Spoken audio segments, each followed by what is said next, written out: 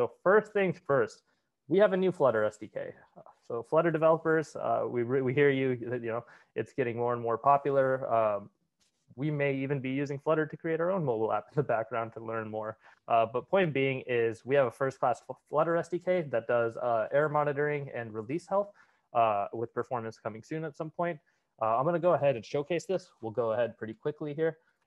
So let's go to the docs here, go to Flutter. Our SDK docs now have these features at the top, which really helps you understand what's going on. So in addition to surfacing issues within Dart, we also will surface issues in the Java Kotlin layers and C++ for Android, and for iOS, the Objective-C, Swift, and the C layer as well. In mobile, you're obviously going to have the offline storage of events because we don't know if you have a connection or not. The context will be set as such, and breadcrumbs will capture via the native SDKs via Android and iOS, as well as the HTTP requests via Dart. And obviously, you can customize the breadcrumbs. Release health is going to be included by default here with Flutter under the hood. So just go ahead, upgrade, and you'll see sessions being sent up as well.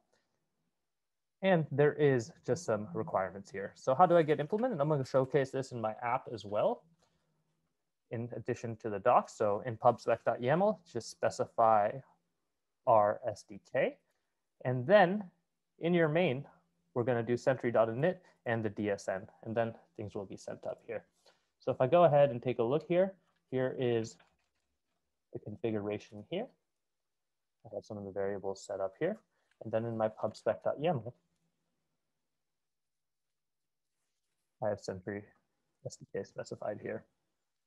So now that all of that's configured, we can just show that release health is also on. It's going to be on by default. And if you want to disable it, you can do so by setting this to false as well.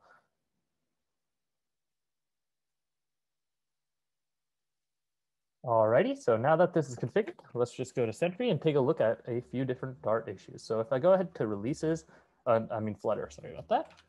Let's go to our Flutter project here.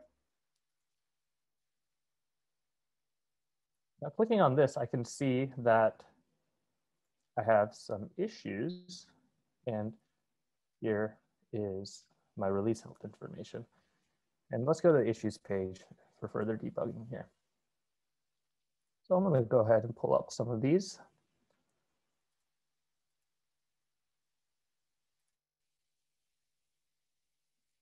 And what we can see here is here's one occurring at the Kotlin layer.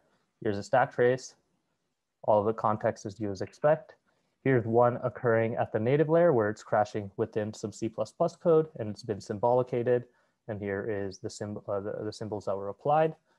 And then we have our Dart code as well. So you'll see the stack trace that you expect as well.